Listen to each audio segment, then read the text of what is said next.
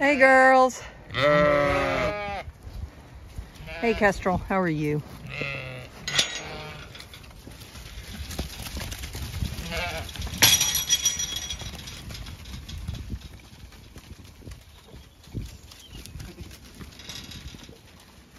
There we go. Gotta come in here and check the hay at the far end of the orchard. See how much is left. Ah, looks like, oh, huge buzzard. A huge buzzard has flown in and landed at the far end of the orchard. Oh, he's just flying out. Can't see it, I'm sure, through the trees. Me and my talking in the video. Well, the hay looks fine. It's all the way down there.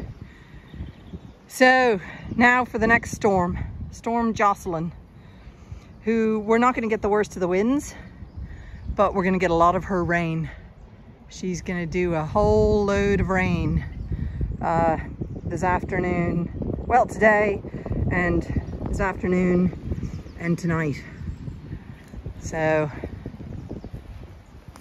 isn't that right, pups? Okay, come on. We got to go to the next job. All looking well for winter. Well, actually, we have to wait till they finish feeding and then herd them back up the laneway to close the gate.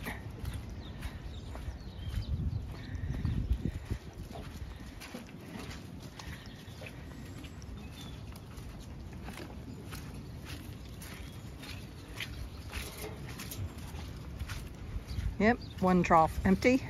Java entering into the fray to pick up a few nibbly bits. I must feed my animals really good food because the dogs like the sheep food. Even Mustard, the cat, eats the sheep food. So everybody likes my sheep food. Even my sheep like my sheep food.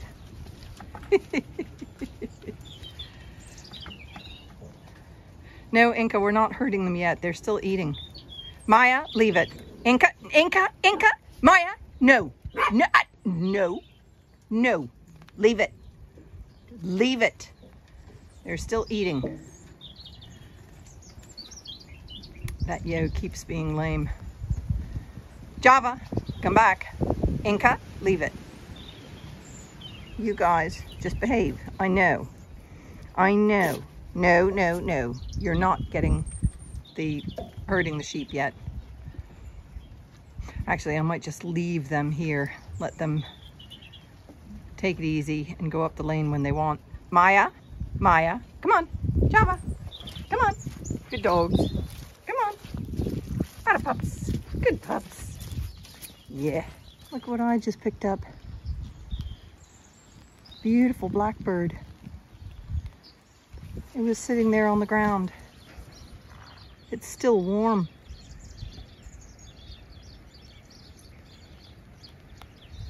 Oh, poor bird. Okay, I don't know why it's there. I don't know what you ate or what killed you. It wasn't the cats. The cats weren't in the vicinity. The cats were inside the house. And it's still warm. It's only just, you can see its eyes are only just, oh dear. Okay. I'm gonna throw it into the hedgerow and a fox can find it and have a meal. I don't want to leave it out in the field because the dogs will take it. Okay. There we go.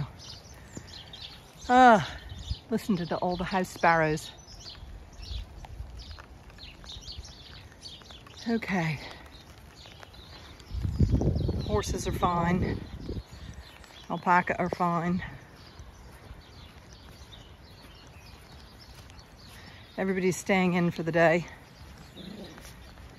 They've just had their breakfast and they're the last to clean up the last little bits. Okay, can you guys go in? Come on.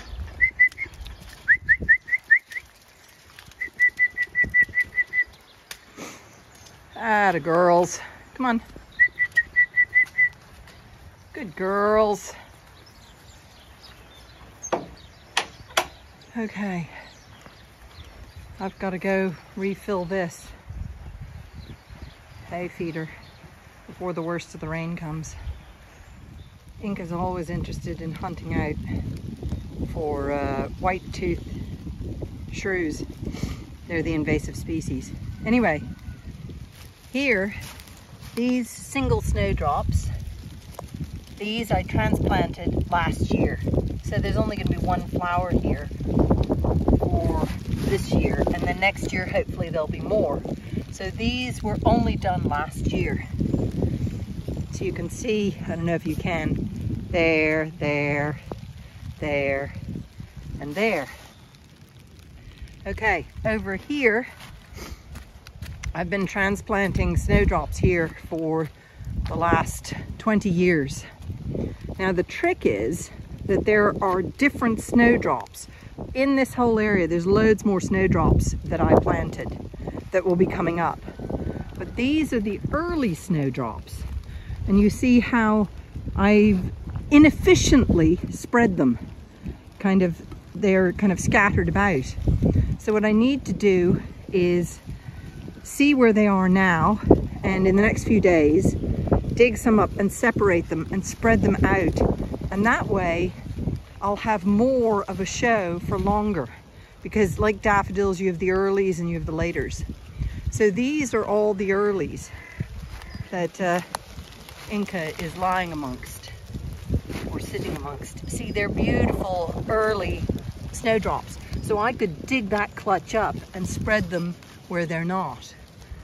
And like over here, I could dig up this clutch, like that one and that one and that one, and separate them out in this area where there are the later snowdrops. The later snowdrops, let's see, you can't even see them yet. They're not even coming up yet. But, oh, here you can see some of the, there they are. They're the later snowdrops. You see how much further behind they are to these. So before those other ones come up is when I want to separate these. So I can spread this area with all the later ones rather than, you can see I've kind of been doing it here, but I want to do it a bit more. So this whole area, where you see all the brown leaves, this whole area there will be full of snowdrops because I started planting right in there easily 20 years ago. So I've been slowly spreading them out. So it's been a slow process. But now the trick is to take these out and spread them thinner. So then you have a longer snowdrop season, or at least that's the plan. What are you doing sitting there? Silly pup. Hey, kitty. Yeah. And you can see here, those are snowdrops that I planted, easily 20, 25 years ago. And I've been thinning those out and spreading them out. Some of those are the ones that I was just showing you that are just right there. So it's all a process of time. And there you can see my friend Susan's snowdrops are filling that embankment out, slowly but surely. It's all a developing process.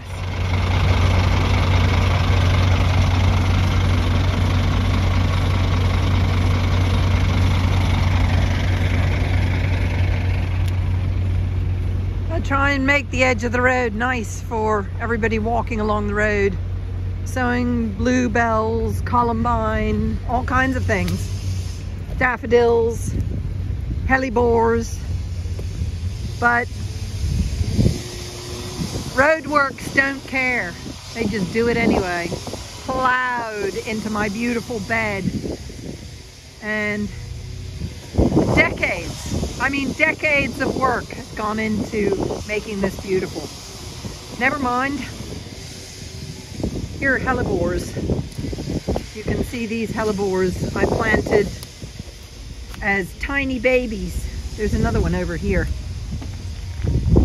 Look, these hellebores were sown practically as tiny little babies, and they're now flowering, all to make it look nice. but roadworks get to squish everything. This area has none of the early flowering snowdrops. So I've dug up a few and I'm planting them. These are them. And I've got a puppy who's sheltering from the rain under me. But basically what I do is I dig up these snowdrops. They come in a clump. Let me show you. So there's a clump. So I dig up a clump, and then before I plant them, I pick the flower and shake away everything else, and that is the plant I plant. Now there's 2 stems, so this one will flower. They'll both flower next year. So basically what I'm doing is taking the energy away from the production of the flower and returning it back into the bulb and the roots. Oh look, you're coming as well. See, whatever I do on the farm, I get feline and canine help. Isn't that right? So I've already planted a few. So I planted one there and one there. Next year, those will flower. And I planted one here. So I'm spreading them out so that this will become, it has the late flowering bulbs. I've been sowing them here for years, but they're not showing yet, only the early ones. So I'm planting these so I will lengthen the snowdrop season. Isn't that right, Kitty? Are you helping? And this is my favorite tool. This tool, I find where I want to do it, clear the leaves away. Look at that big worm. Anyway, I go down with this, wobble like that, pull it out, plop in the snowdrop, and Bob's your uncle. There you go. And it's that quick and easy. So I'll transplant all of these before the rain really starts. These are such a beautiful one. They're really, really beautiful. I love the stripy inside. I don't know what these ones are called. I think these are all the same. Let's see. The green of the bulbs on the inside is how you tell the difference between them. I'd say they're all the same. Oh no, that one's different. That's definitely different. That's pretty. That's a pretty one. So these are 3 different clumps I've picked from varying areas. So I'm gonna pick the flowers, which I then bring, they might be dumped in the bucket unceremoniously at the moment, but I bring them inside and I put them in a vase after I've planted all these and before the rain. And here are the snowdrops. They're in this little vase I got for Christmas. Anyway, there we go. They've come inside with me, as has the cat, who's fallen asleep on a sweater on the table.